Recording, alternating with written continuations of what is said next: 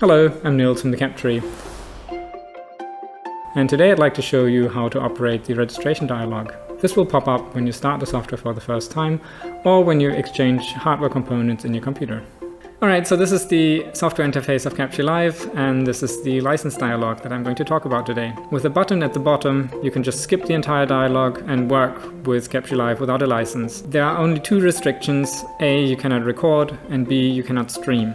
But most of the time you'll want to use the request license button to request a license.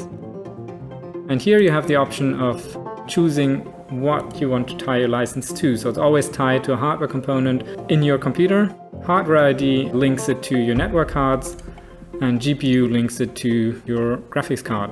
Then you have two options how to submit your license request. You can either request by email, which opens your email program, or you request online, which also sends an email, but without opening your email account or email program. You just fill in your details and hit submit, and that's firing off an email in the background. So we'll try to get back with a license key as soon as possible once we receive that email.